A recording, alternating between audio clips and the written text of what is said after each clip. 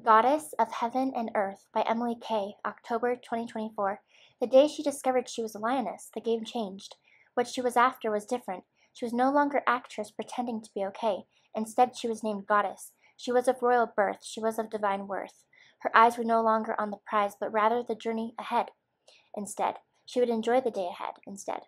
The moment and memory before her. Her breathing became more steady, her hands less shaky. When she shook with her words, Goddess on earth, made of heaven and sky, a true living and breathing lioness.